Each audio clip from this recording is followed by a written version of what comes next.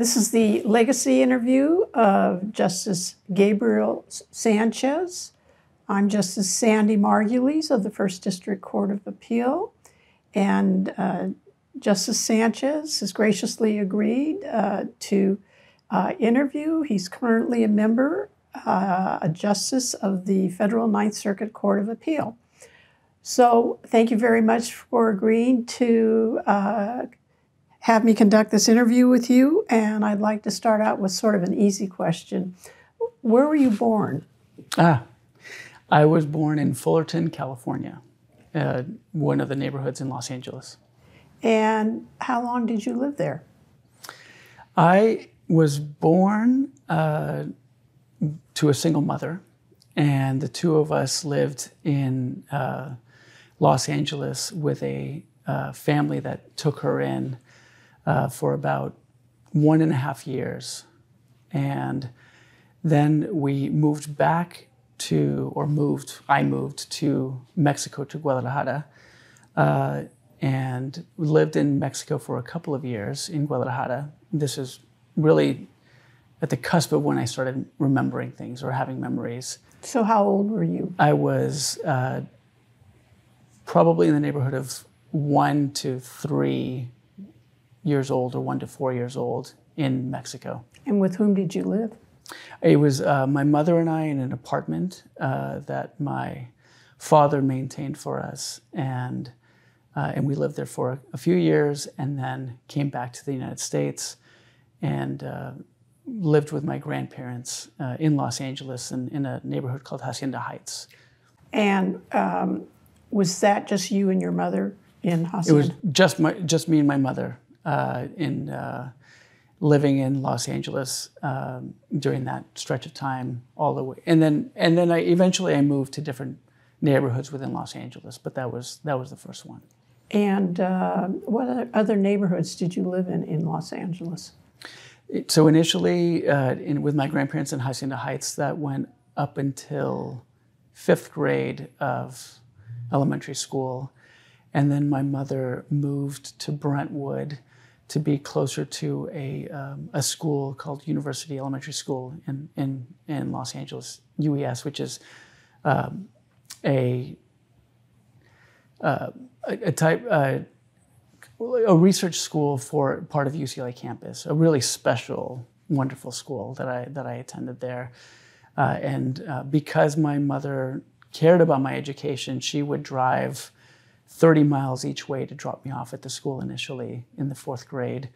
And eventually that became too difficult. And so she was able to take on a caretaker role for a family in Brentwood. And so that's how we were able to live closer to the school. And what was your mother's occupation or occupations? She was different occupations. I would say that one of her strengths was in dress design and being a seamstress, and she would design wedding dresses, for example, and other things. And she had learned this craft when she was in Mexico and did some of it in Los Angeles. But mostly when we were in Los Angeles, just her and I, it was, she would be a caretaker. She had a few different, she cut hair, she was a hairdresser. A middle-class existence or lower middle-class existence to just try to keep us going. And where did you go to high school, out of curiosity? I went to Harvard Westlake. Went, that's right, you've told me that before. Yes. So that started in 7th grade, and initially before the school merged to an all-girls school, it was just a Harvard school for boys. And so I went there from 7th grade to 12th grade. And Harvard Westlake, my understanding is has a very rigorous curriculum, and students place very well into universities from Harvard Westlake. It is. It's a school that pours itself into its academics and sports. I was a scholarship student there. And I was, I think, maybe one of their first scholarship students that I had a full ride at the school from 7th grade on, and they were generous enough that they would also pay for meals. I learned how to ski they took me on paid ski trips in the 7th grade all the way, for many years through Harvard Westlake. It was a wonderful place. They gave me many opportunities. Yeah, yes, my understanding now is they give out a number of scholarships. And I only say that because I have grandnephews who have both graduated from there.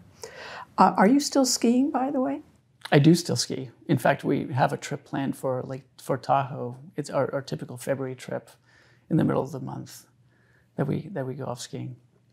How did you get to the San Francisco Bay Area, which is where you currently live? My wife, Christina Myers, she grew up in the Bay Area in Orinda. We met in college at Yale our freshman year. And eventually, I'm sure I'll go into the story a little bit further on, but while we were engaged, there was a time that we were moving back. We had moved back to Los Angeles, and she was doing a public policy degree at the Goldman School in Berkeley. And I was still in Los Angeles working at a law firm. And we were doing a little bit of commuting, and eventually it became a little bit difficult to maintain that community existence. And so I asked my law firm if I could transfer to their San Francisco office, and I came to the Bay Area to live in January of 2006, and I have been here since. And since we're speaking about your spouse, what is Chris's occupation? Chris is, she runs her family's real estate development business. And so her father has a very interesting story, Jay Meyer. He was the founder and president of one of the principal savings and loans on the West Coast at one point in time, called Fidelity. Oh, yes. And at a certain stage, he had to give up control of Fidelity because it was during the period of stagflation and the raising of interest rates under Paul Volcker.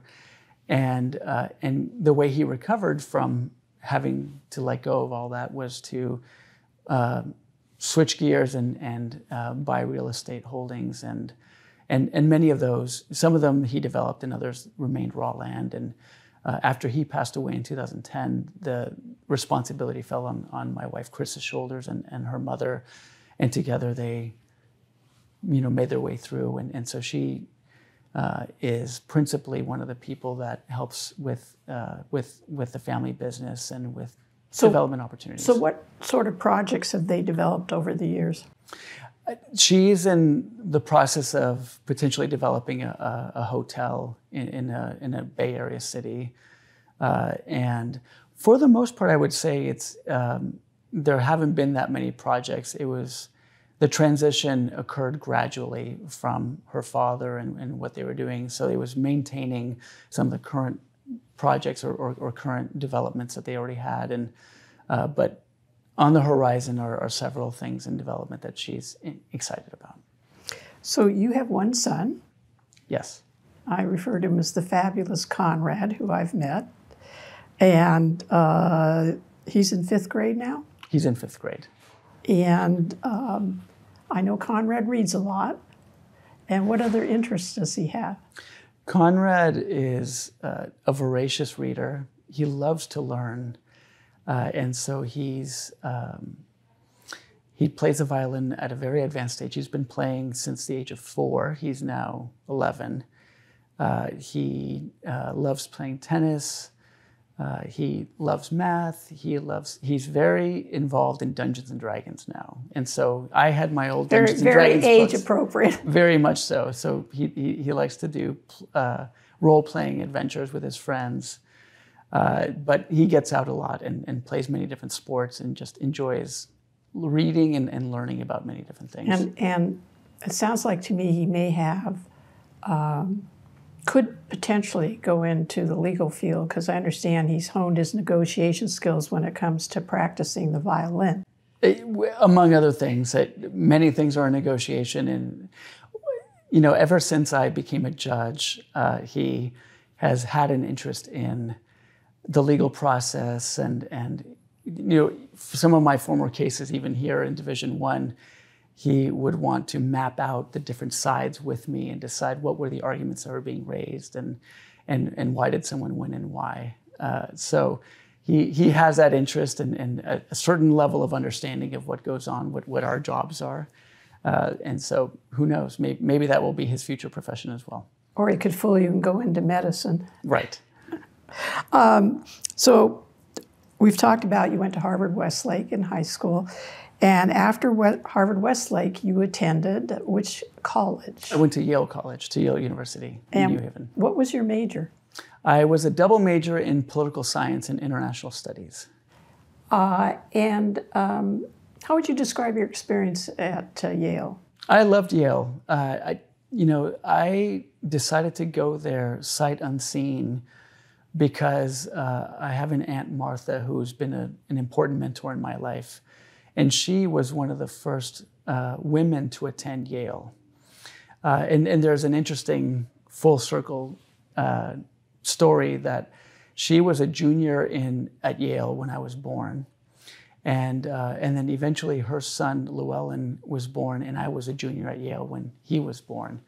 And so I, just from hearing the stories about Yale and just how much she loved it, decided to apply early and accepted. And without ever doing a college visit, I just somehow knew that I had an affinity to it. And luckily enough, that turned out to be the truth.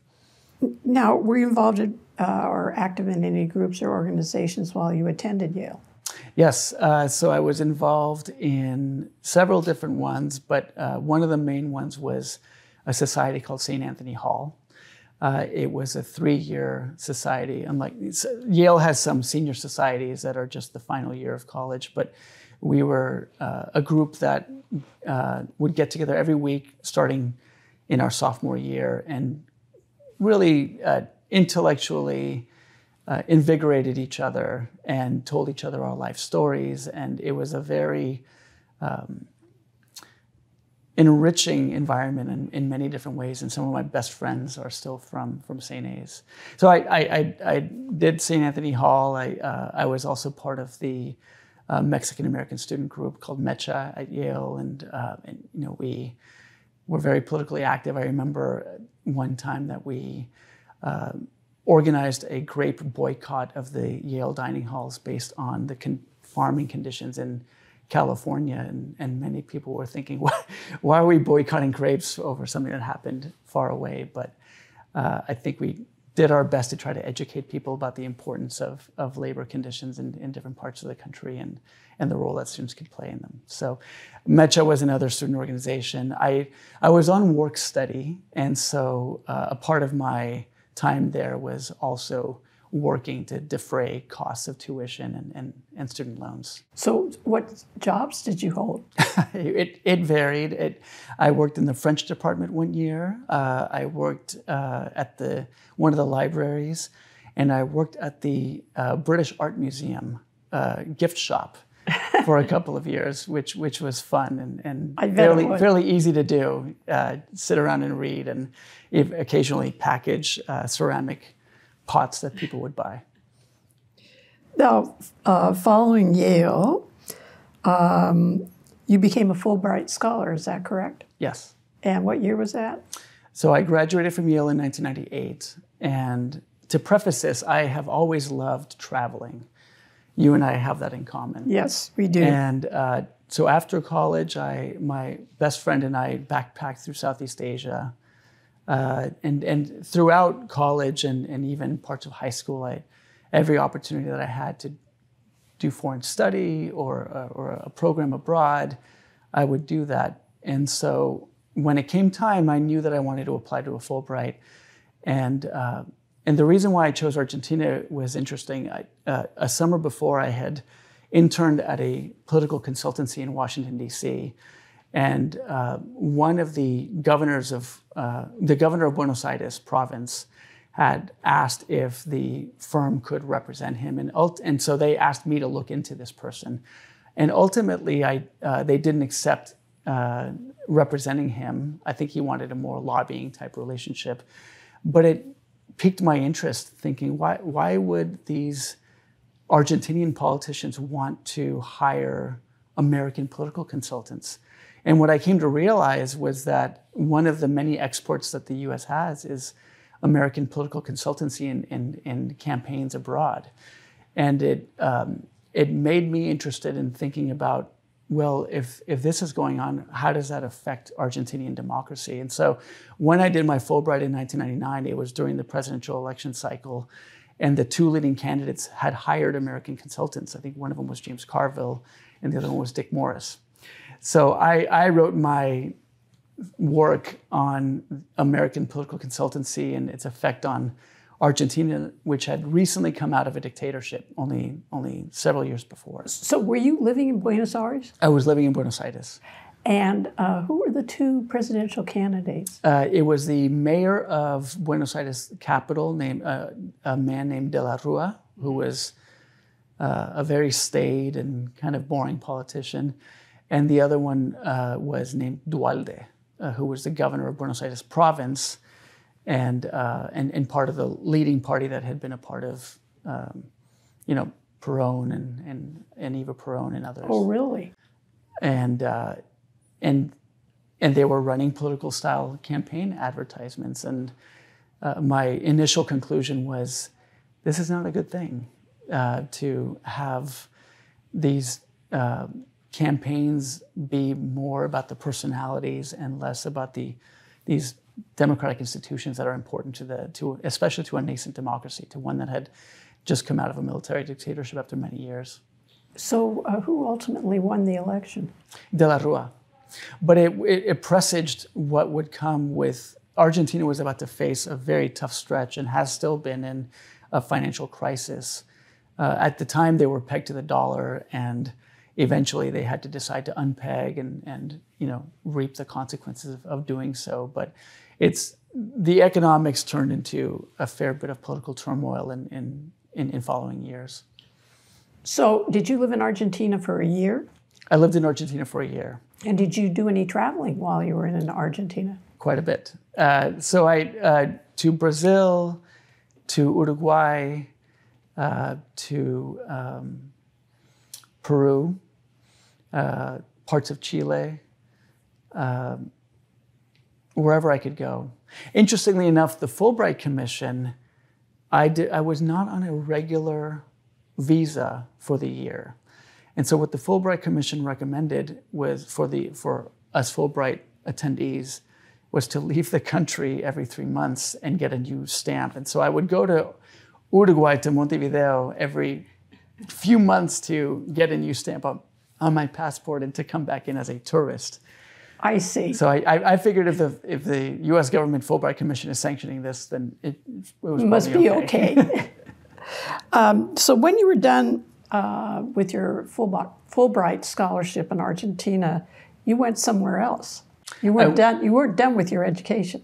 No, I went to Cambridge. So I went to the University of Cambridge, and I started in England, and I started an MPhil program in European Studies. And did you complete the program? I did.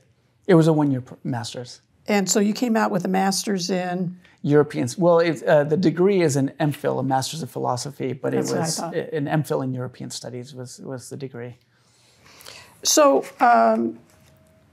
after you were done at the University of Cambridge, did you decide to go to law school? Did you pursue a career? What I decided, because of my twin loves in the law and international diplomacy, international relations, was that I would postpone that decision. And so before I left on these trips, I took the LSAT and put that to one side, and then had these experiences and decided whether I wanted to apply to law school at that point or delay it a little bit further, or go into the State Department and do something completely different.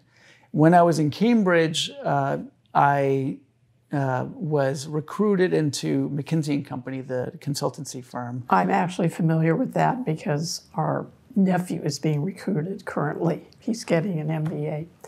And what was interesting about McKinsey was that they were standing up a practice group called the Global Strategy Practice, which was a bit independent of their usual model, which is focused on the different offices from their cities.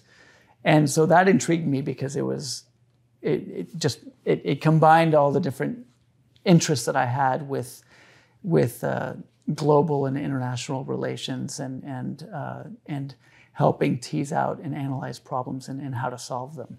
And so I went into McKinsey.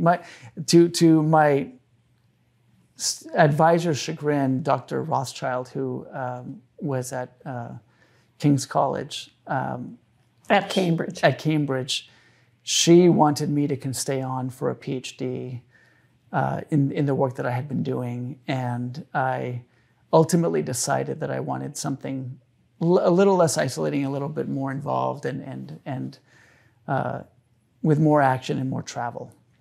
And so I decided to join McKinsey and work in the global strategy practice, but out of the New York office.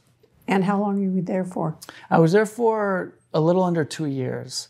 The first year was very exciting, very active, many different engagements. And then the dot-com bubble hit, the crash. And so the second year slowed down quite a bit. And so the engagements dried up a little bit, and it wasn't as interesting anymore and not as much work. And I think that's when I decided, you know what, it's time to apply to law school and leave that possible path behind and try something different. So where did you attend law school? I attended Yale. I went back to Yale. And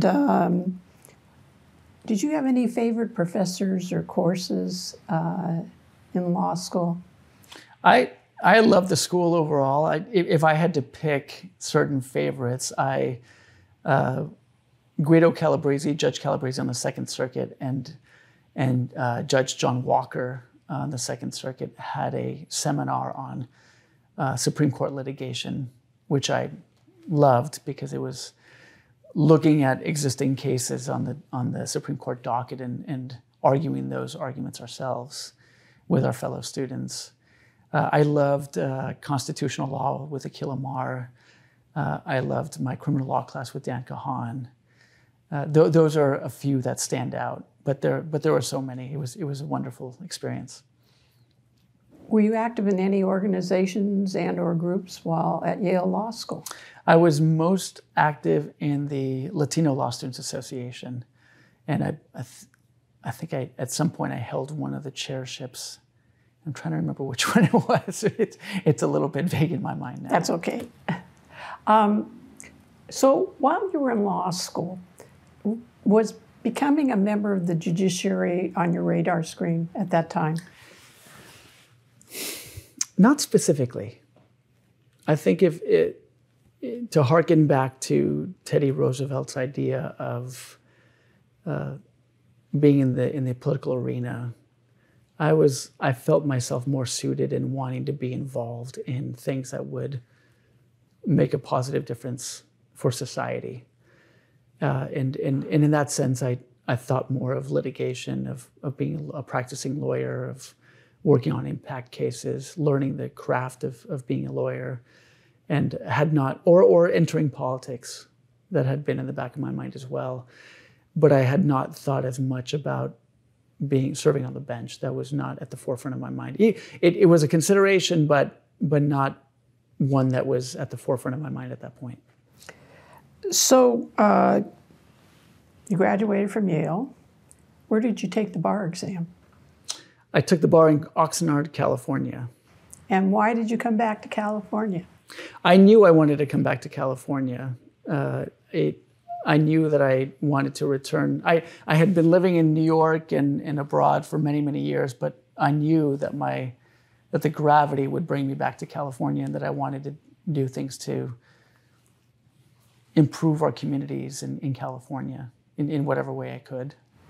So you passed the bar exam, and what was your first position after passing the bar exam? I was clerking for Judge Richard Paez in the Ninth Circuit in Pasadena. And so that my first legal position was serving him as a law clerk that year. And Judge Paez had been a district court judge before he was elevated to the Ninth Circuit. He was a superior court judge. Correct. And then went to the district court and then was elevated to the Ninth Circuit. So he had the complete vantage point of the different levels of... Yeah, the only reason I asked is he was a contemporary of mine when I was on the Superior Court. How long did you clerk for Judge Paez? 1 year. It was in the 2005-2006 term. And this was in Los Angeles? In Pasadena, in Los Angeles. What were your responsibilities?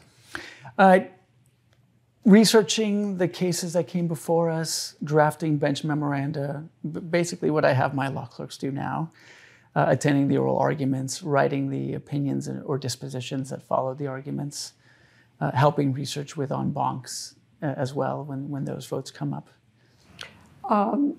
Did you enjoy the experience? I loved it. It was, many people talk about a clerkship as being such a wonderful opening to a legal career, and it's true. And I couldn't have asked for a better judge to clerk for. Judge Paez's law clerks are legendarily loyal to him because he is one of the nicest people with integrity and just comports himself in the right way as a judge.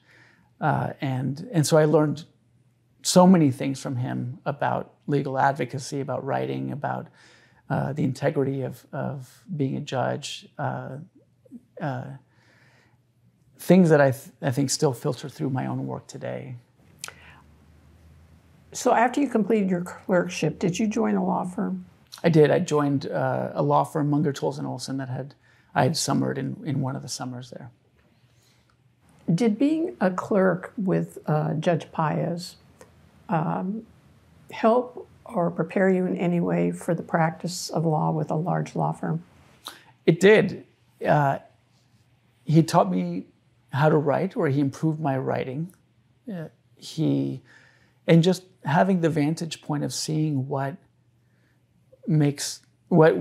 what bases judges make decisions, and what are more effective ways to advocate for a client's position or an argument itself. All those things are invaluable when you start the legal profession and you have a sense when you are writing briefs or motions to dismiss or other pleadings, what's going to catch a judge's attention, what is the best way to frame an issue and concisely bring across that issue to busy judges that have to make decisions in some ways based on what you are writing for them.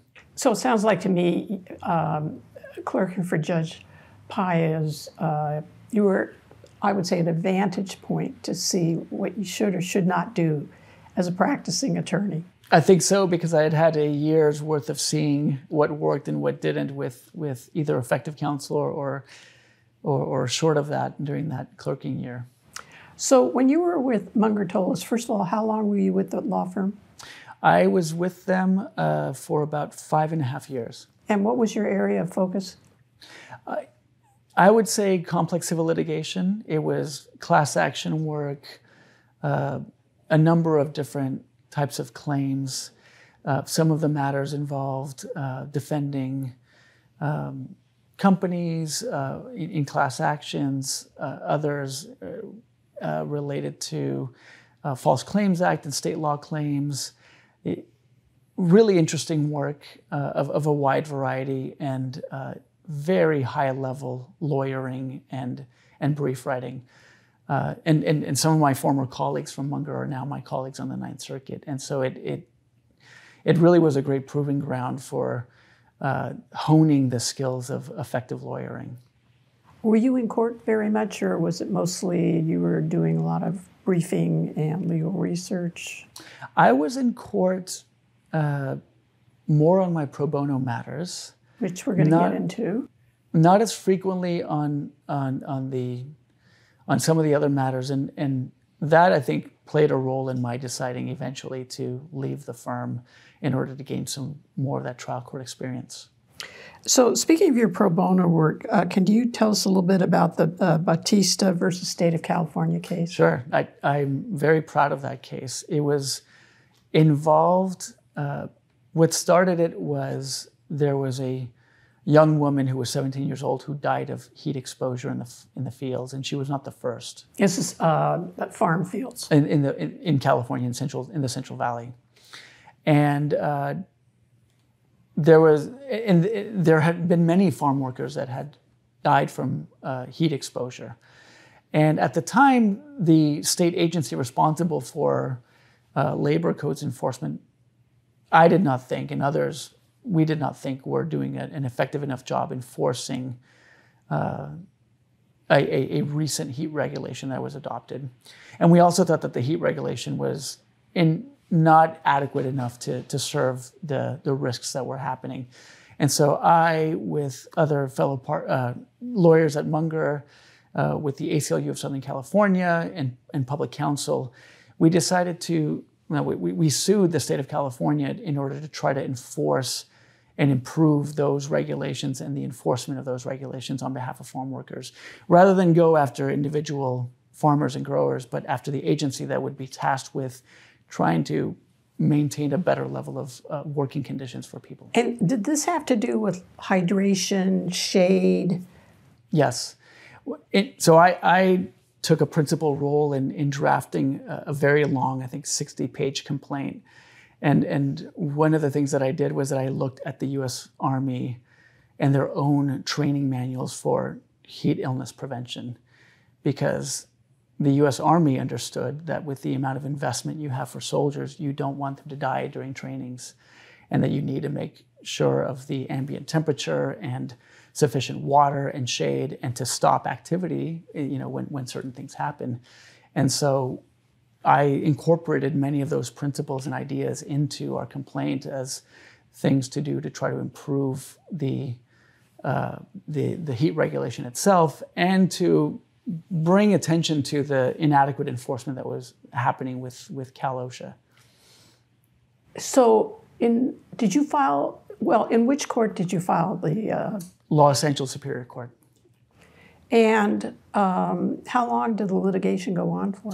It went many years. In fact, it post-dated me even after I left Munger, and we'll get to this, when I eventually arrived to the governor's office under a different administration at this point. Right. The case was still ongoing, and so some of my colleagues at the governor's office had to deal with the lawsuit that I had initiated. So I was walled off from any discussion. I'm sure you were. Related to that, but it was finally settled in I guess a few years after I'd started at the governor's office, and I think did an important job of protecting people's lives in very common sense sort of ways that was just good to see. I remember those times that I was driving into the fields with my co-counsel, and I had an audiobook of Parting the Waters about the civil rights movement playing while I was driving over there, and thinking, let me just try to do my part to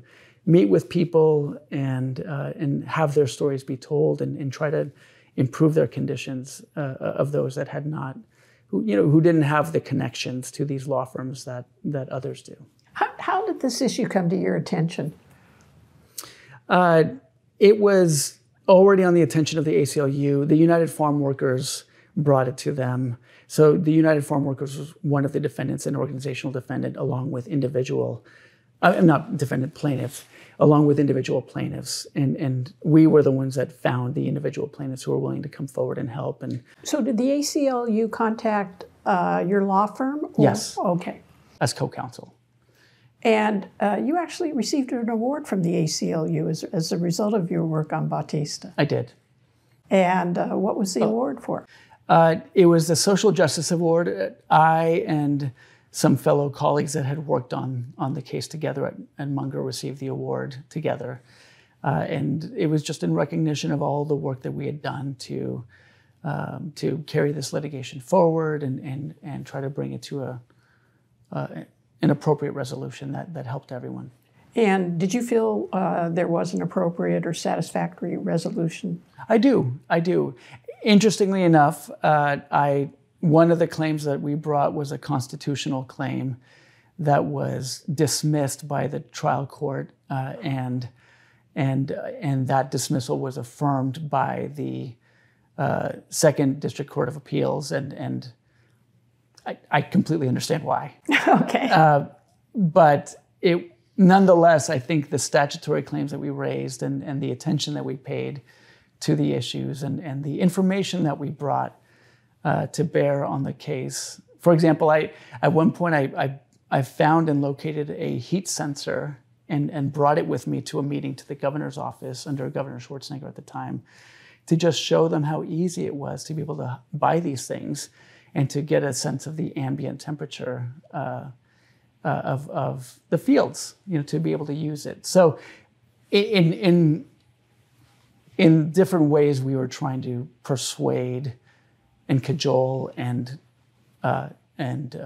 enforce appropriate action from the agencies in order to adequately address this issue. Was a settlement reached in the matter, or was there actually a judicial ruling? The settlement, so there was that initial judicial ruling that allowed the statutory claim to go forward and not the constitutional claim, and so then the case proceeded and was continuing on, and after my time, I was not involved in the settlement because at that point I was, as I said, walled off and no longer a part of Munger or of either side. That's when the settlement was reached. So after you left Munger Tullis, where did you go? I went to the California Department of Justice, to the Attorney General's office in the correctional law section. And so you were Deputy Attorney General? I was. And why the correctional law section? Because that seems totally different from what you had been doing. It was. So this harkens back to the question you had asked about how often was I in the courtroom. And the answer was not often enough. And when I was looking at different opportunities within the sections of the Attorney General's office, correctional law struck my eye because it dealt with many federal claims, more litigated issues, and the opportunity to be present in court more frequently. And so I thought, I don't know much about correctional law at all, but that seems interesting, and I'll be in court more frequently. So were you defending the correctional facilities? Defending either the governor's office or correctional facilities or the Department of Corrections and Rehabilitation. Those were the typical defendants. And can you tell me about the Coleman v. Brown case and 3-judge court case? So that was where my best laid plans were derailed a bit, because what I had wanted to do was attend court and try cases. And instead, given my background in many class action case law, I was pulled into these complex class action cases, these long-standing cases related to federal class actions. And Coleman is one of them. It relates to the delivery of mental health care in the prison system. And Plata is another about the medical care in the prison system. And the 3-judge court case is one that combines the two, but really addressed that the reason why the state was not able to fulfill its constitutional obligations was because the prisons were overcrowded. And there was a resulting 3-judge court order to reduce the prison population. And so my role, I became one of the lead attorneys at the Attorney General's office on these cases, and my role was to try to help have the state reach its constitutional obligations and try to wrap up these cases at the same time, because they were long-standing. I think Coleman began in 1990 and is still ongoing. Mm-hmm. And Plata began, I want to say, in the year 2000, but it was under a federal receivership. And so federal court intervention was necessary in order to accomplish these objectives, but it was also something where, just for a matter of public fisc and policy as a whole, the state has to come out from under these cases and fulfill their obligations and wrap them up in an appropriate way. And so that my task was to try to get the clients to get into that place and to help persuade the courts that it was time to end things. Was Judge Thelton Henderson involved in these cases? Judge Henderson was involved in the Plata case for many, many years. And Judge Larry Carlton, before he passed away, was involved in the Coleman case for many years. And Judge Mueller has taken over the Coleman case, and Judge Tigar has taken over the Plata case. Now, when you were in the Attorney General's office, was Jerry Brown the Attorney General at that point? Not at that point. It was Kamala Harris was the Attorney General. And so those were some of my main tasks, but I also worked on some other specific projects for Attorney General Harris related to realignment as well. But in the main, I was working on this class action work. And because my work involved frequent interaction with the governor's office in that year in 2011, it was at the start of the Brown administration, they asked me to consider applying for a position with them. And so I did. I applied with them and I interviewed with them and eventually was hired or offered a position with the Governor's Office of Legal Affairs. So before we get to that, for how long were you with the Attorney General's office? It was a short amount of time. It was only a year. It might have been even less than a year. And that had not been my intention. I was planning to be at the Attorney General's office for a fair bit longer, but the opportunity to work for Governor Brown was a difficult one and to pass up on. So was this 2011 when you applied? This was 2011, and I began with Governor Brown in 2012. And you were one of the legal affairs advisors? I was one of the, that's right, Deputy Legal Affairs Secretary was my title. And what did you do as a Deputy Legal Affairs Secretary? So initially, when I came on, it was to oversee the governor's parole review process and to stand up a team of younger attorneys to review the parole the parole decisions by the Board of Parole Hearings, and to review those decisions for Governor Brown on a weekly basis. And so I helped stand up that whole process. But even while that was happening, I was asked to move back into the work that I had been doing before on the class action work. And eventually, it just, one of the wonderful things about Governor Brown is that he doesn't stand for hierarchy that much. And so where there was a need, there was an opportunity to fill that vacuum to do more. And eventually, it became a very integral role. I played an integral role in advising him on criminal justice reforms and having a much broader portfolio than I had started with. So in what other areas were you involved in terms of criminal justice reform? I'm thinking specifically in implementing the Public Safety and Rehabilitation Act of 2016. It culminated in the passage of that ballot measure. What I would say was that much of my work with the class actions involved both legal expertise and experience and the legal claims that were arising in those cases, but also learning the policy side of it and learning the procedures and the regulations that Department of Corrections and Department of State Hospitals employed in order to try to be in compliance. And so it really required just becoming a policy expert in this area as well. And what that led to, and with Governor Brown's enormous interest in this area, was also learning about sentencing laws and the way that penal code provisions had been enacted or sentencing provisions, and to look at the broad structure of the criminal justice system writ large, from the types of laws that had been enacted over these decades to the type of regulations that were being written, all with an eye toward how do we get the state to come into constitutional compliance and bring down the prison population in a safe way without just outright releases, but properly incentivizing our state inmates to rehabilitate and to prove their merit for being granted parole and released. So what were some of the strategies?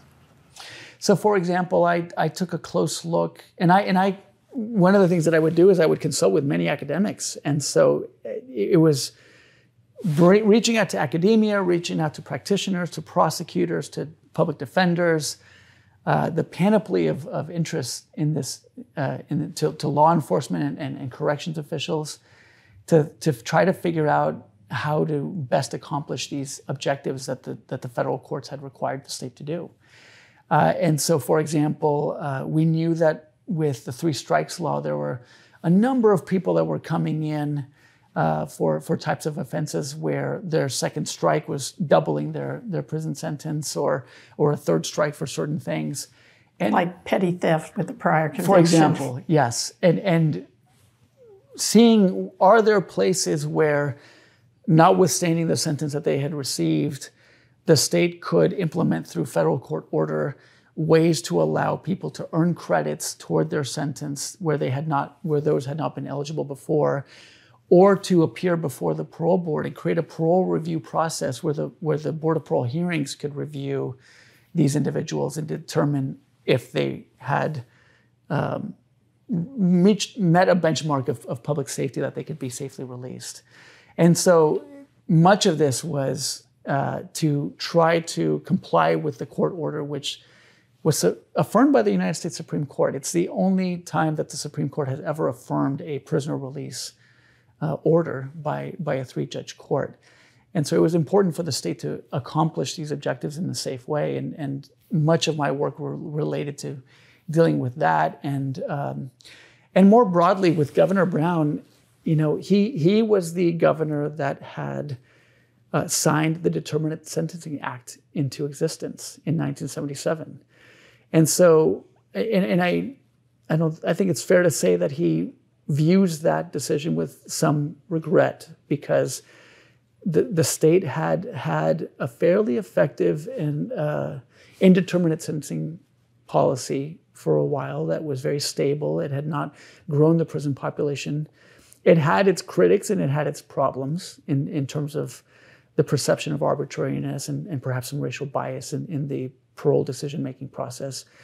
But we hadn't slipped into a phase, a kind of punitive phase, where there are so many laws passed to add punishments, add new criminal provisions, and reach a place where our prison system had reached 200% of its design capacity. Do you think that the reason the determinate sentencing structure and statutes were enacted was to take away from the trial courts a certain amount of discretion which the trial courts had been able to exercise previously? Not only the trial courts, but I think particularly the parole board. Mm-hmm. Because the trial courts under the indeterminate sentencing regime would just sentence someone to their period of term of 5 to life. Right. And then it was up to the parole board to decide what the actual sentence was going to be based on a rehabilitation goal. And one of the very first lines of the Determinate Sentencing Act is that if I'm remembering correctly, that the purpose of incarceration was not rehabilitation, but for other purposes, for deterrence and for other factors. And so there's a logic to determinate sentencing that provides swift and sure punishment for particular crimes. But what it led to was a legislative reaction where just a constant ratcheting up, and in my view at least, a lack of semblance of seeing the big picture of it, so that each year new laws passing, so that it became this. I think at one point I went back and looked with the help of aides that there were over 5,000 criminal provisions and 400 sentencing enhancements within the code. And so what resulted from those changes was a shift in discretion more to prosecutors than other actors in the system, especially with plea bargains. And so I think part of these efforts, in addition to complying with the federal court orders, was to establish a little bit more balance in the discretionary decision making. And so some of these things that we worked on, laws and others, was to reestablish more discretion for trial court judges, establish a little more discretion at the parole board level, and balance the system out a little bit more than it had been. Do you think that currently the state legislature has enacted statutes or legislation which is trying to ratchet down what I would describe as the punitive nature of previous statutes? I think it has. I think it's been doing that over the last few years. It started during my time at the governor's office in incremental ways where, for example, during my time, I participated in reviewing a bill that became law to establish youth offender parole, where, again, a parole byline where, notwithstanding a person's sentence, a person, someone who had been convicted of serious crimes while they were under a certain age, could obtain parole review. Now, that wasn't being released, but it was giving them a chance to be reviewed by the parole board. I think it's by the age of 25. That's right. Yeah. That's right. It was things of that nature which would allow more discretion into the system. That, I think, and that discretion allows for incentivizing people to try to improve themselves. It doesn't work for everyone, but that Governor Brown, having had a Jesuit background, believed in the notion of rehabilitation and the possibility of redemption. It doesn't occur with everyone, but it was something that I think he imbued in our work and in his vision for trying to establish a greater semblance of normalcy to the process. Before I leave our discussion about your time in the governor's office, I did want you, or I'd like you to explain what the Public Safety and Rehabilitation Act of 2016 involved. So that, popularly known as Proposition 57, it was a ballot measure that added an article to the Constitution, to the California Constitution, cementing the things that we had done under the 3-judge court orders. It was a ballot measure that the governor and I co-wrote along with others.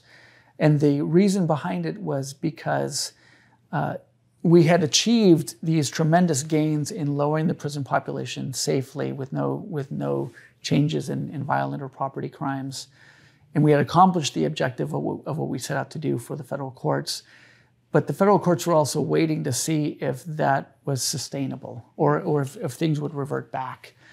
And it was Governor Brown's idea to amend the Constitution in order to cement these gains, in order to really enshrine within our Constitution the ability of the Board of Parole Hearings to pass these important regulations that would allow that existing set of reforms, credit reforms, parole reforms, to remain there and not be subject to the vicissitudes of a different legislature or other changes. So that was the reason why it was proposed. And the very act of proposing this ballot measure raised significant litigation, even in putting it on the ballot for the November, I think, 2014 election, which we ultimately prevailed through an emergency writ to the California Supreme Court, and ultimately saw it prevail at the ballot box.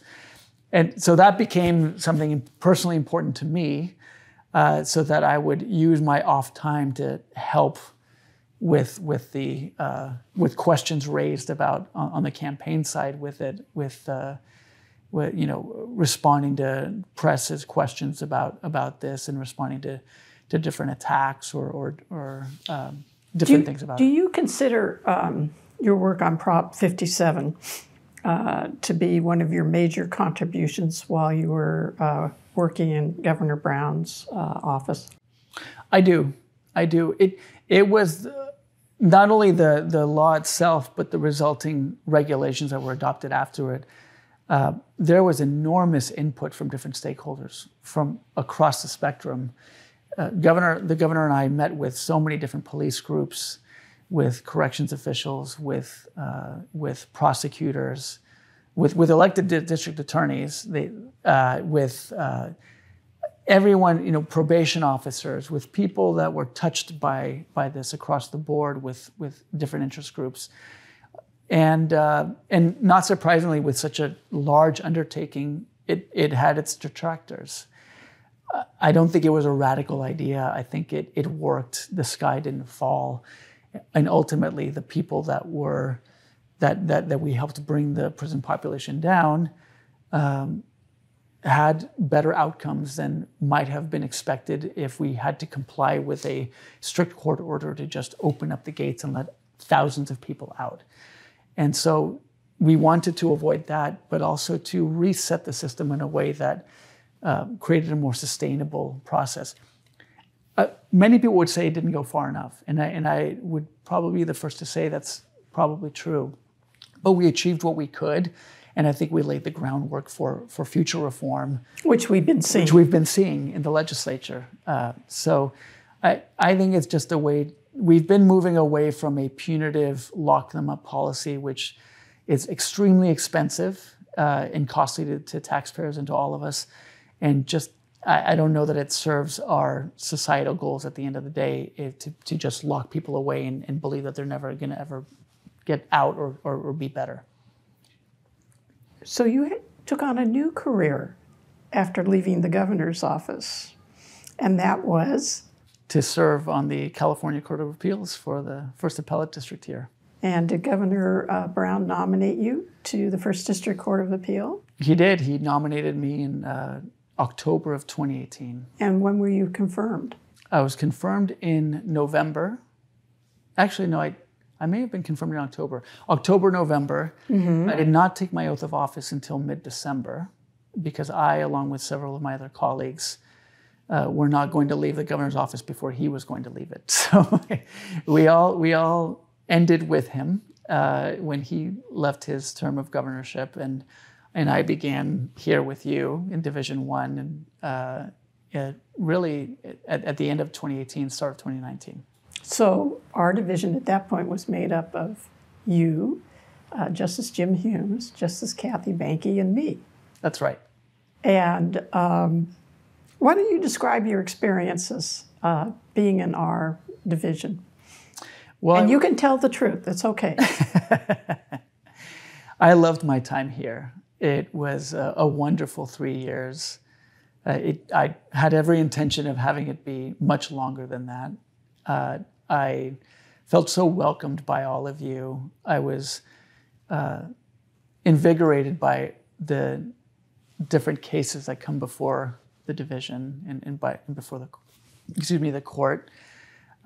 But really the camaraderie, the support, the exchange of ideas, and the willingness of you and all my colleagues to consider different viewpoints and persuade each other. Those were all extraordinarily valuable, and just being a part of that process of writing opinions that can help shape the law and help clarify the law for the lower courts and on issues of novel impression. Those were wonderful tasks that I enjoyed doing and would have stayed doing if not for being asked to take on this different job that I had. And I think it goes without saying, but I think I speak for the three of us, Justice Humes, Banke, and I, when we say it was absolutely a marvelous experience having you as a colleague, and we miss you. But you decided to try something else. But before we get into that, I did want to ask you, what was it like transitioning to becoming an appellate court justice? Well, I remember in my Ginny interview, and let me backtrack for a second. My son Conrad, when I joined the governor's office, was 2 weeks old. And I remember having an interview with Jim Humes, and with Jonathan Renner, a colleague who's on the Court of Appeals for the 3rd District in Sacramento. And half of their interview was the two of them trying to persuade me not to take the governor's office job, because I think they wanted to make sure that I understood how difficult it was going to be. And I frankly did not know how I was going to pull it off, being a new dad with a newborn son and having to find a place to stay. And, how was I going to do this? And I wasn't sure. I knew I was going to have many sleepless nights, but I threw caution to the wind and said, I can't pass this up.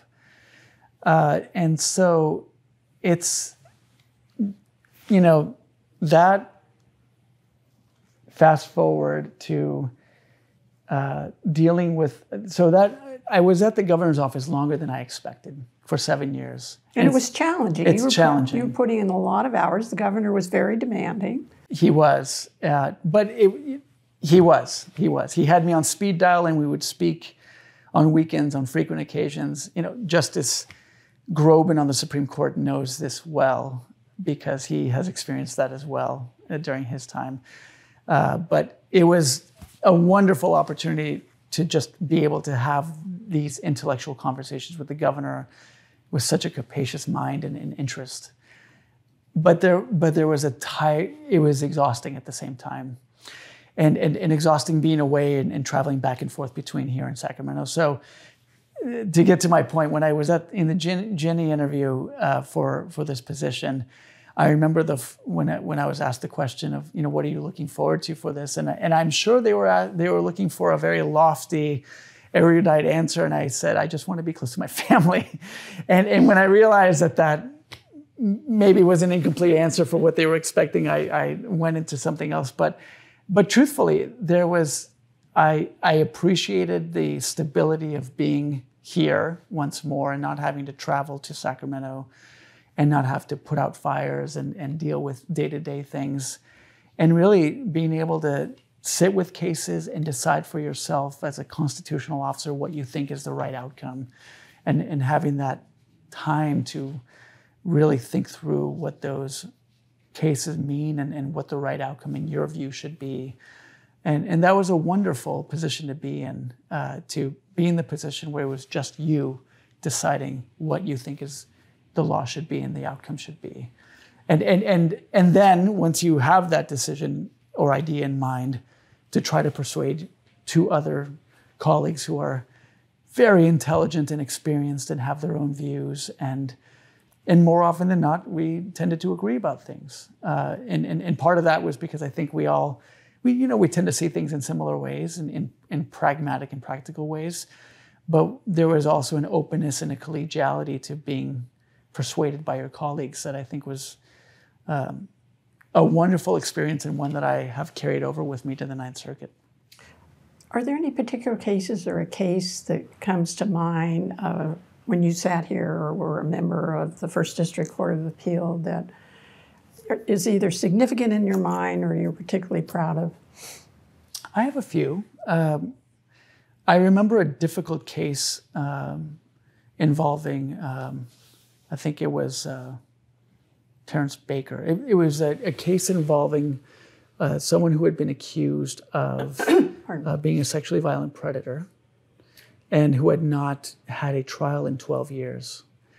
And in essence, this very serious civil commitment proceeding requires a trial and proof beyond a reasonable doubt that someone is a sexually violent predator under the statute, and that trial had not taken place for one reason or another.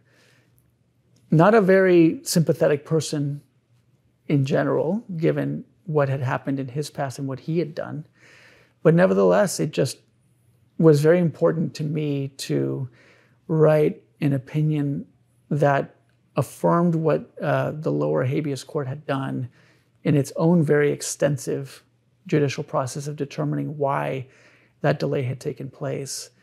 And in affirming the principle that there are due process interests that have to be protected, even for people that we may not find very sympathetic to. And so I that was an important decision, and I spent a lot of time writing that opinion, and my colleagues joined me in it. That was one. Another one I think that I very much enjoyed was a constitutional interpretation question, whether property taxation of a church was exempted under the California Constitution for a species of tax called the special property tax that that post-dated this constitutional provision, and in which later constitutional amendments had not incorporated. So it was an interesting issue, well argued, well briefed. Surprising to me that this issue had not been resolved years ago, given how long these constitutional questions arise that way, don't they? And so it was important to try to cleave out an answer to that question, which could affect many different churches and just property tax principles, especially with these complex, Proposition 13 and all the subsequent ballot, constitutional amendments are not the easiest to decipher. So I try to add my part to the discernment of that area of law. Did you find, as some of us have found, that you would be assigned a case and the issue seemed pretty clear-cut, and you were sure you were going to find either a published or non-published case on this issue, and there was none to be found? Yes, yes.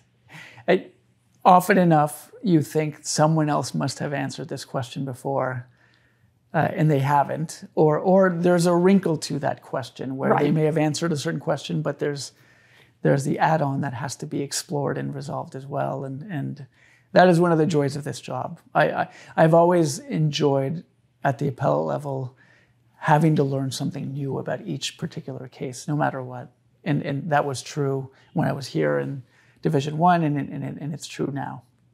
I always said I know a little about a lot, Right. because you get such a varied cross-section of cases at the appellate level. So you, unfortunately, from our perspective, decided to apply for a different judicial position, which was? To serve on the Ninth Circuit Court of Appeals. Which is the federal side. The federal side. And what motivated you to apply for that position? Initially, it was the White House reaching out to me because they knew that a position might be opening, and would I be interested in considering sending in an application or being applying for it, and I thought about it, and I wrestled with it a little bit because it was tough to leave here, and I felt being here that I wanted to really get even better at this job before doing anything else. And so it felt a little bit early for me to say yes to it. But after discussing it with my wife and with others and the opportunity and frankly, I think I underestimated how much preparation I had already had here to have the confidence to be able to serve on the Ninth Circuit. And so I said yes. And so that began a very extensive vetting process to become a federal court judge that took up the better part of 3/4 of a year, I'd say, or at least 6 months before President Biden announced my nomination. By whom were you contacted from the White House? Was it the legal department, or who contacted you? It was their legal department. So people that are, what I would say is the White House, of course, is involved in the vetting of all these individuals. They're keenly aware of these different candidates, particularly for the appellate level. But they also rely on senators and their committees for the different home state senators to provide names and other suggestions as well in some of the vetting. And so the vetting itself involved both people from the White House staff and the Justice Department, but also from the home senators that they felt comfortable with agreeing to advance my nomination as well. And you and I talked about the process as you were going through it, and it was a very rigorous process.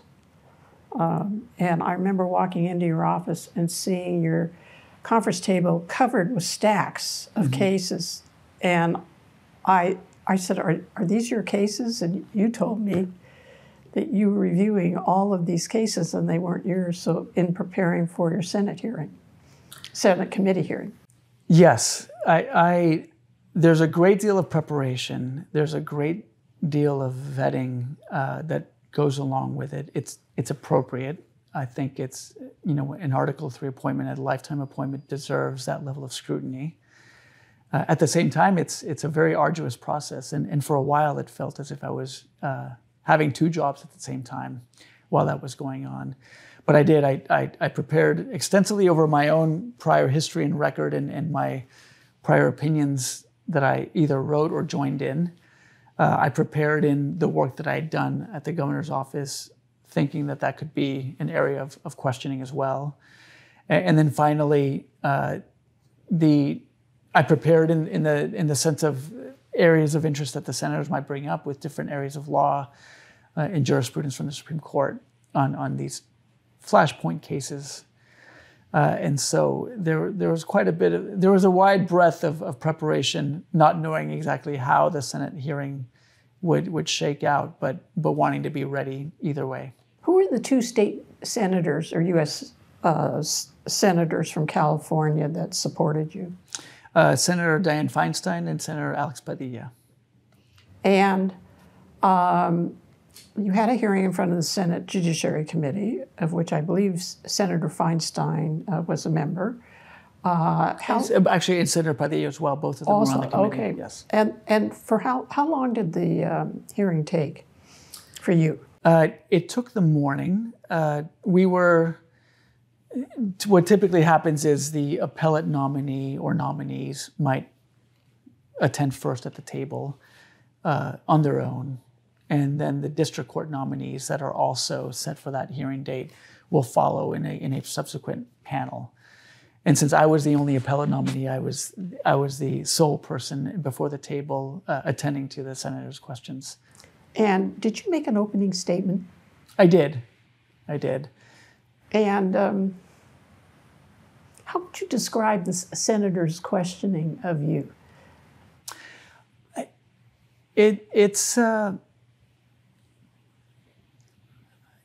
I think they reached different areas of questioning, some of them about my resume, some of them about my experience with the governor's office, some about my understanding of different principles of law, such as standing, and some which I didn't feel I could answer the questions of because I thought that in giving those answers, it might prejudge or give a sense that I might prejudge a case that might come before me.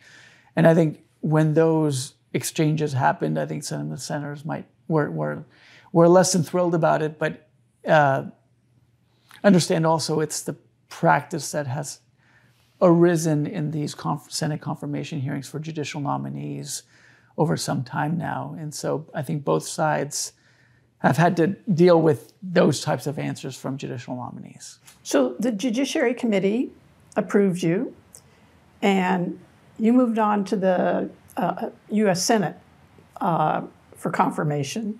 A confirmation vote. Right. Mm-hmm. Were you in the audience when they voted to confirm you? No, I was, no. So those confirmations, so I got out of committee with actually a couple of, Republican votes to get me out of committee. And then when the time came, initially I was scheduled to be voted on in, this is a funny story, in late December, there was a vote-a-rama, and there were many. And what year are we in? This was now in December of 2018. Okay.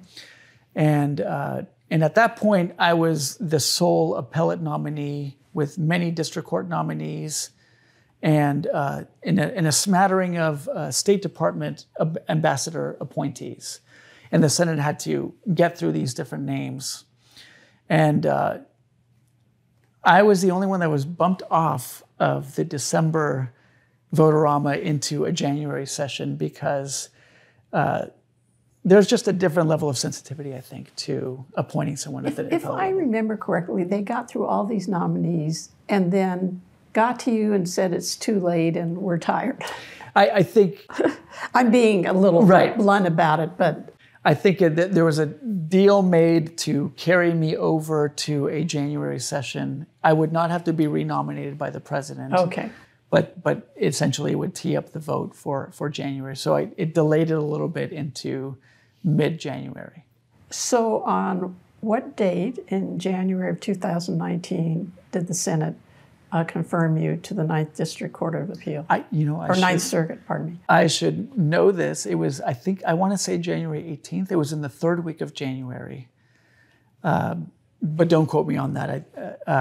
But it was approximately in the third week of January, or at the very end of the second week of January. So, first of all, can you tell me about what you're doing, what your responsibilities are as a justice in the Ninth Circuit? Judge in the Ninth Circuit.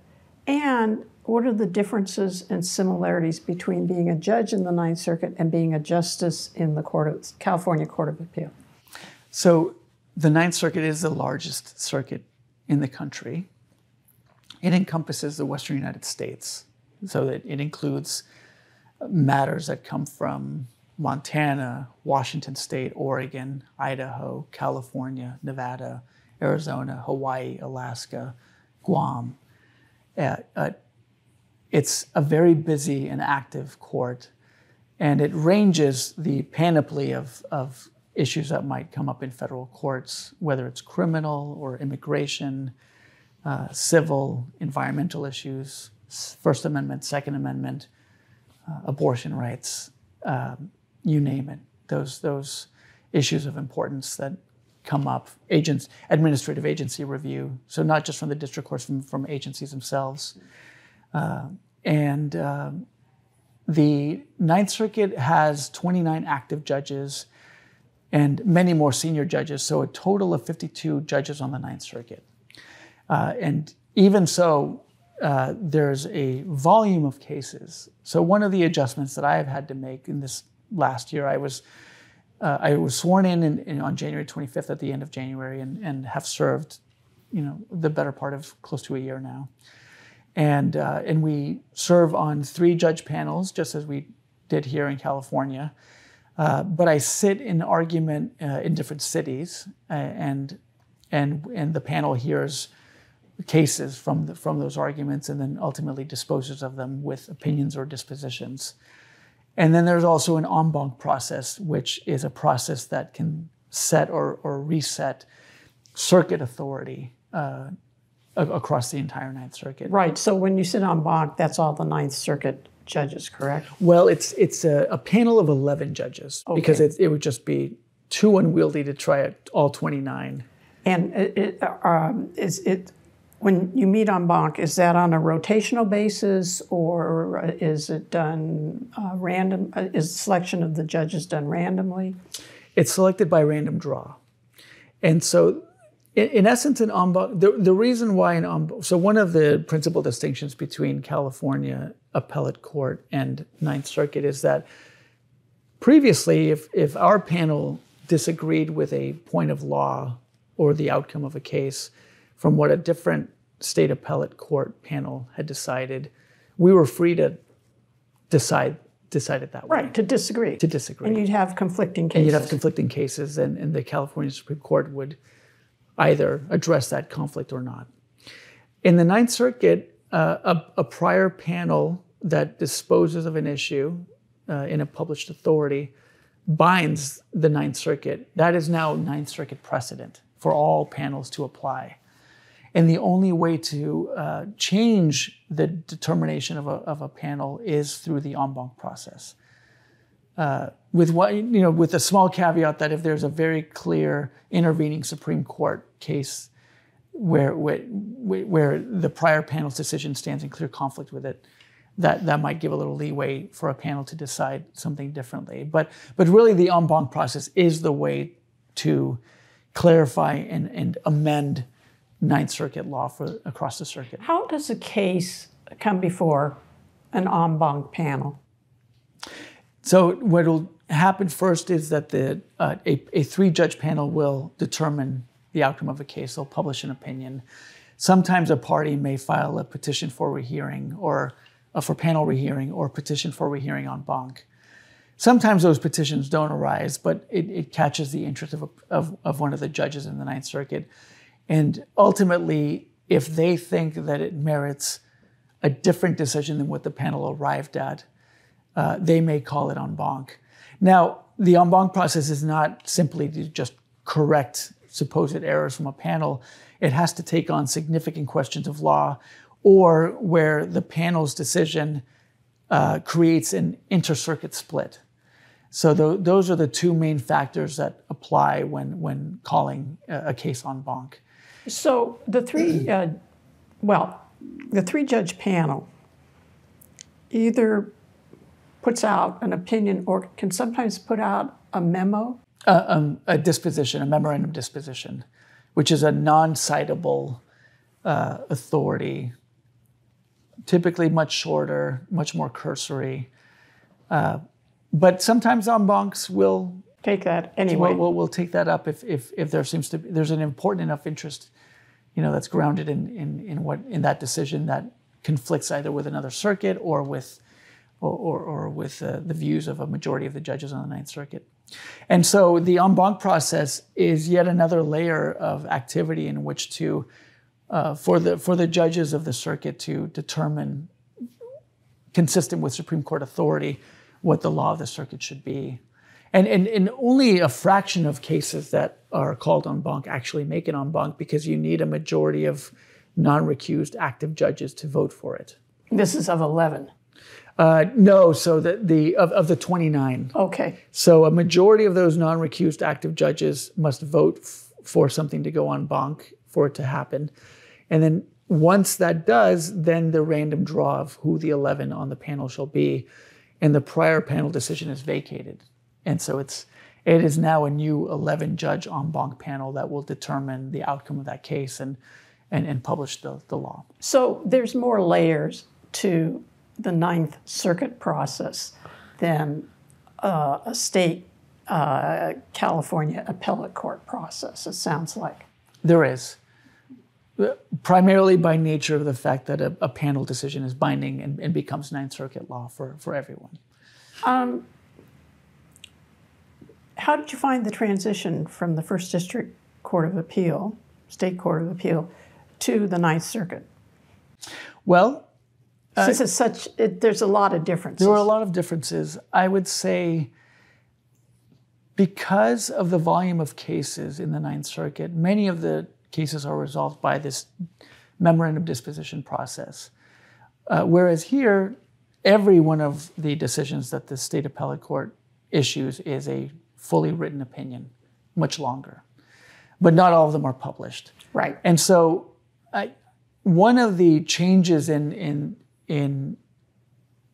my own transition was the focus in the Ninth Circuit. It tends to be much more of my time is devoted to preparing for the oral argument calendars that happen, over the course of an entire week. And explain why. You told me about this earlier, but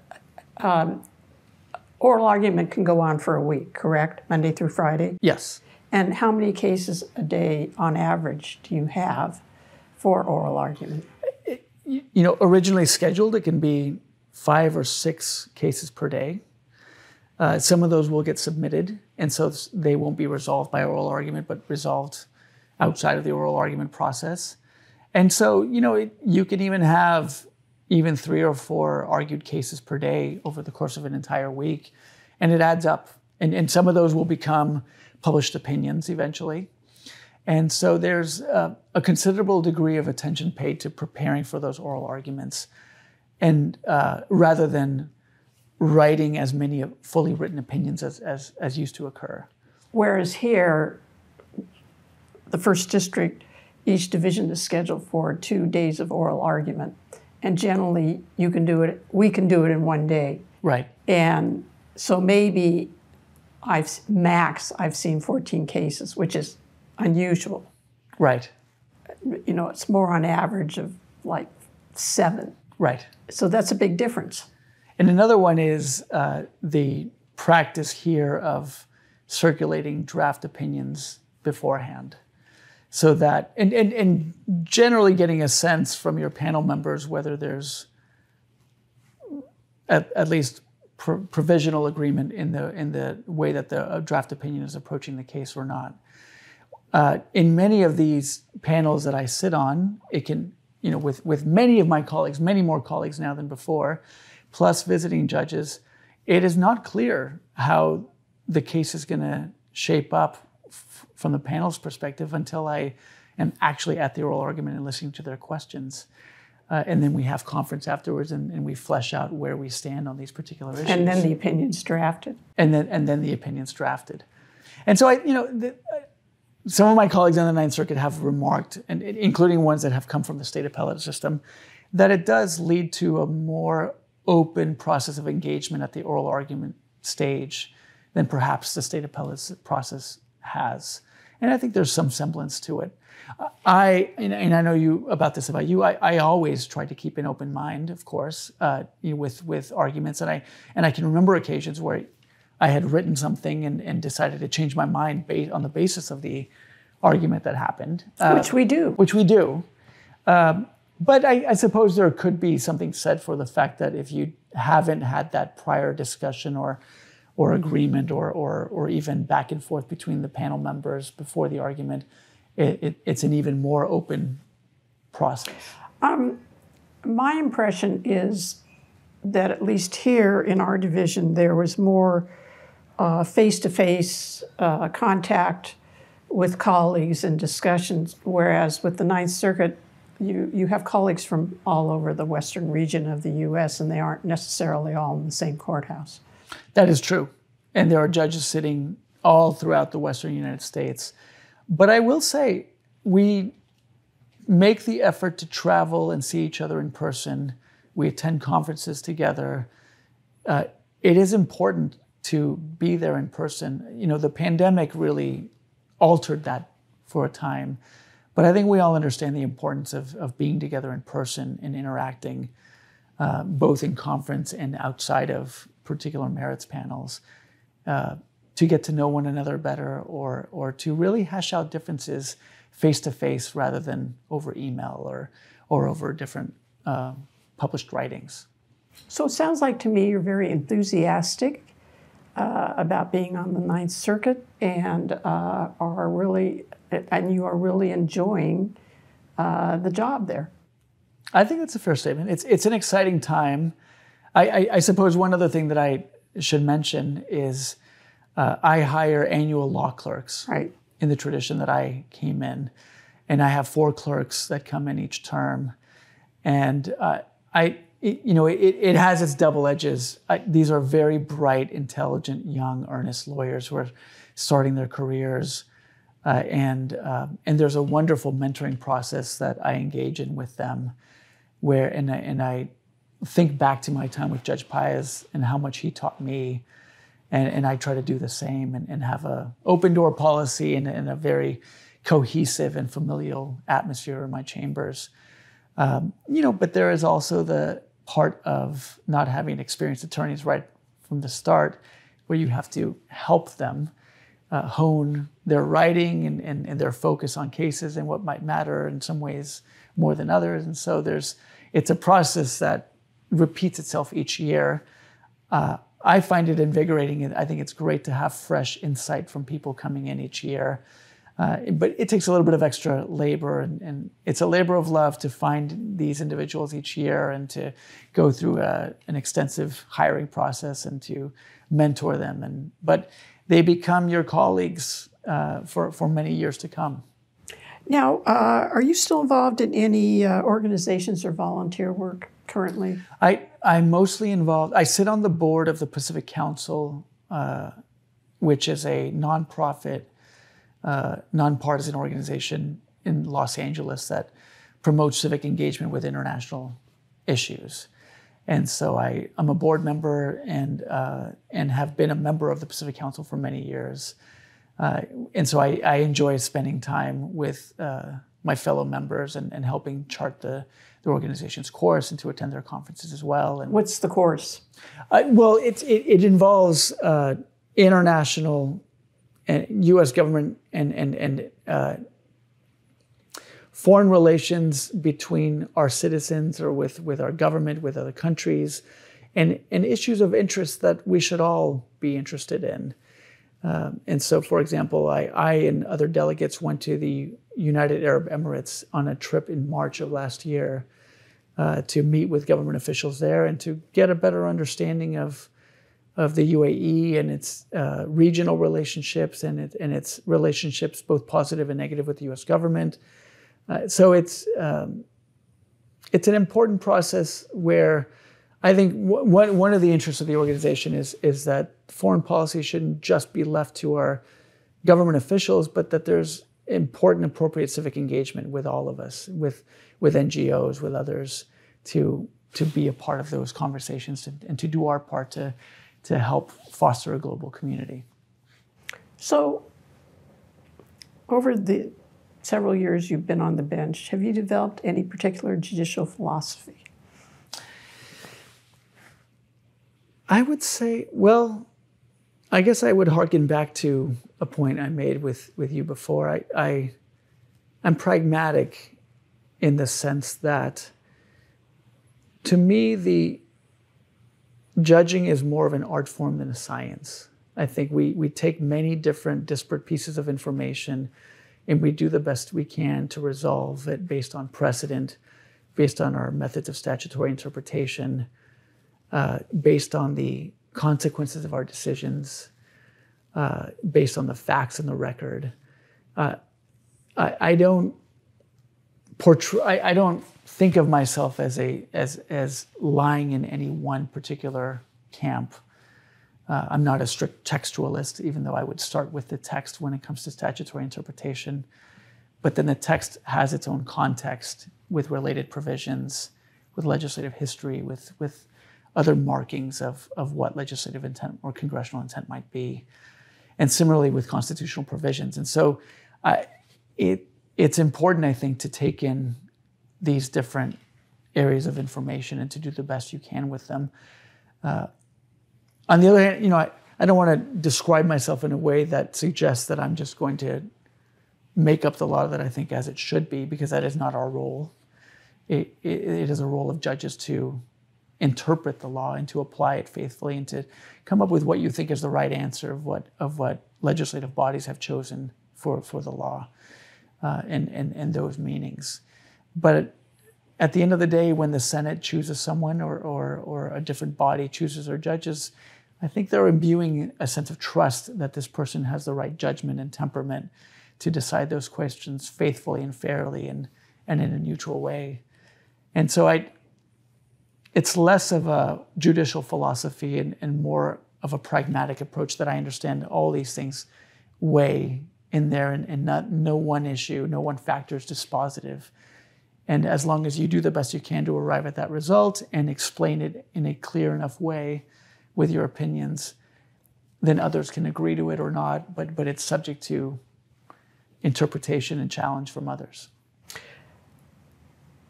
Did you author any dissents when you were with the First District Court of Appeal? I did. One of my dissents was I dissented from Justice Humes in a case called People versus Fox, where we had differing interpretations of a change in law that the California legislature had enacted to allow judges to exercise discretion in striking a firearm enhancement, and whether that law whether a person should be allowed to withdraw from their plea agreement in order to try to gain the benefit of that law. It was a good process because Jim and I, Justice Humes and I, of course, were our dear friends and colleagues from before. You both worked in the... both worked at the governor's office. Right, Governor Brown's administration. And so it was interesting that right off the bat I was dissenting from my former colleague. But that's the point. We do this because we do what we think is the right answer. And what was important about that process is that we were able to come to closer positions to each other based on our writings back and forth, where I think I helped, narrow parts of his majority opinion, and I think he helped shape my response into my dissent. But ultimately, I continued to dissent because I felt differently than the majority did on this particular issue. And at the end of the day, when the Supreme Court took up a related case involving these issues, I think Justice Corrigan agreed with some of what I had thought and with some of what Justice Humes had thought. So Both of us were only partially correct in that case. As sometimes happens when Right. it goes up to the California Supreme Court.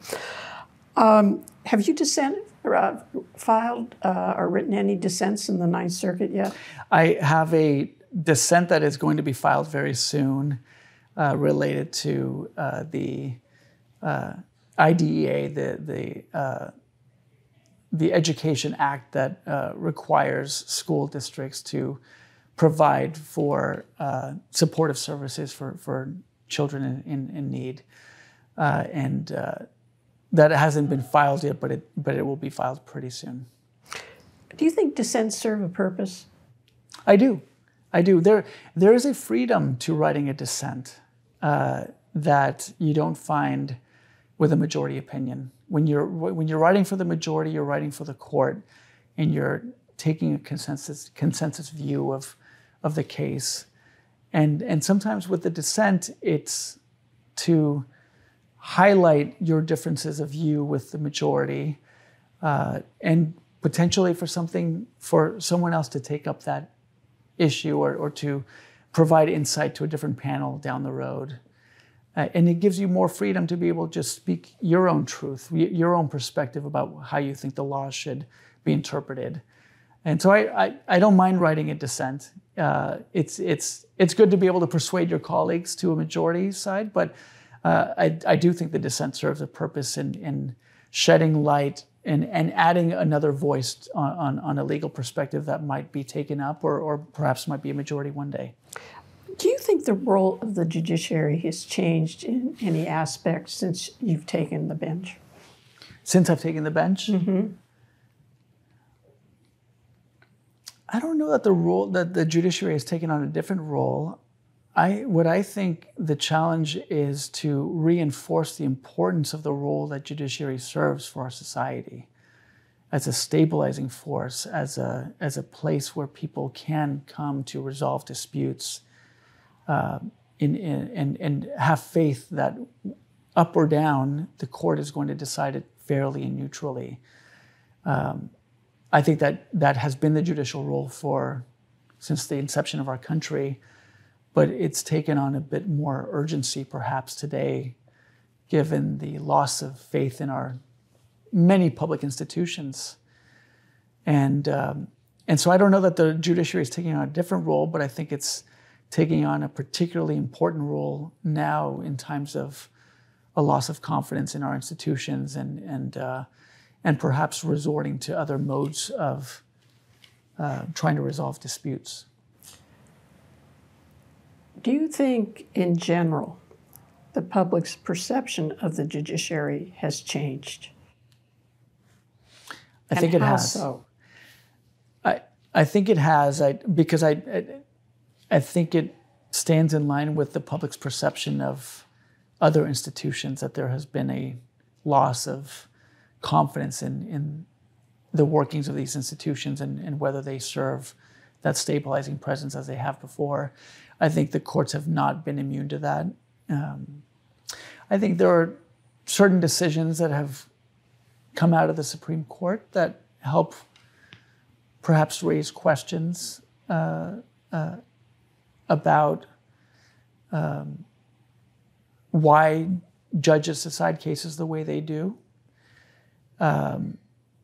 There's an aspect to the confirmation process that I went through where the fact that I got 3 Republican votes almost seems like a big deal compared to just 10 years ago when some colleagues would get 98 votes. There's the sense that judges should be tied to the president that's appointed them, unfortunately, pervades in the media and in press accounts. And I think that does a disservice to the judges themselves who, by and large, whoever I meet, state and federal, really hold that job very dearly and want to do the best they can to decide these matters neutrally and fairly and faithfully and not based on some sort of political affiliation.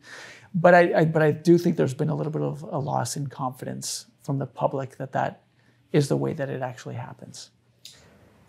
What do you think, if anything, are the current challenges confronting the courts or the judiciary? Restoring a little more sense of confidence in our judicial system is one. I think continuing to try to improve the accessibility of the courts to people is another. We are ensconced in a legal profession and legal world where where many of us know each other, and attorneys will frequently appear before us, and we'll know the regular players, and it's sometimes easy to forget that other people may not even understand the very beginnings of what the judicial process is, or how to file a complaint, or how to reach out for legal services. And I think it's incumbent on us as judges to make those connections more prevalent in our communities. I try to speak with students at all levels, not just law students, but high school students and even younger, because I want them to see a judge sitting there and talking to them, and perhaps having them picture one day, maybe I might want to do that. Or to legal professions, and to lawyers, and have them maybe inspire them to think, well, maybe I might want to be a judge one day as well. And so I think it's important for us to try to maintain these connections and have the judicial system seem more accessible to people, and reinforce the job that we do, and demystify the job that we do, so that people understand that we really are these public servants that try to do their level best to answer questions fairly. If you had to do anything differently, or is there anything you would have done differently in your professional career, or are you satisfied with how your career has progressed? It's hard to say that I would choose anything differently, because whether you've had achievements or had some failures along the way, they help shape you. And for me, I find myself in a very fortunate position to do a job that I love, that has an impact. And so it's hard to look back on it and say I would have wanted something else to happen, because things have worked out in a pretty good way. And I'm happy with the role that I'm in, and excited about the possibility of continuing to do an even better job in what I do now. What have been the rewards of being a judicial officer, if any? Well, it's one of the largest ones is having the ability to have a voice in the outcome of each individual case. Every case is important to someone. And so sometimes we will have cases that are important to many people, and the published opinion will impact many cases. But even with those smaller ones, it's going to mean something to the litigants in that matter. And so I've been proud that I try to devote a lot of energy with the small ones as well as the big ones, and do my best to answer those questions. I appreciate the mentoring that I'm able to do with my law clerks, and the camaraderie that I feel from my fellow judges. And it still feels new enough to me that there's a great deal of excitement about this stage of my judicial profession and how it might shape. And so I'm excited for what's to come as much as for what's happened already. Has your judicial career imposed any limits on your lifestyle or outside activities? Yes. As you know, it's very difficult to speak in public about things. I clearly don't have any social media presence, and I'm quite fine with that. But it does limit what one can say in public, or to even attending public events, because it is very, and for very understandable reasons. We want to have both in act and in appearance that independence, judicial integrity, that we are not cast in one camp or another based on our activities. And so that does restrict what we can do, but it's an appropriate limitation, I think, on based on the importance of the work that we do. So I'd like to end this by asking you, what do you like to do when you're not sitting on the bench or doing research or grafting? Travel. So I enjoy going to other countries or visiting other places or national parks with my family. I enjoy the occasional bike ride on the weekends or a hike, seeing friends, catching up on a book. I've not read as much as I'd like to, but every once in a while I'll carve out some time to do some nighttime reading, and mostly enjoying time with my family and watching my son grow and really enjoying each moment as he gets older, because he's only going to be a 10 or 11-year-old and for so long, and everything changes. So just living in the moment and enjoying him. Is there anything else we need to cover that I haven't asked you about? No, you have been very thorough. I appreciate the chance for us to chat and appreciate seeing you and Jim and Kathy again. Well, thank you very much for participating in this interview, and I found it insightful and engaging, and I learned some things about you I didn't know. And I want to thank you, Justice Margulies, and the Legacy Project for giving me the opportunity to share a little bit about myself today. I think it's a wonderful idea, and I was so pleased when you reached out to ask me to participate, and it brings back fond memories to be back here in Division I and walking down this hallway and speaking with you. So I thank you for giving me the opportunity to have this conversation with you this afternoon. It was my great pleasure to conduct the interview, and don't be a stranger.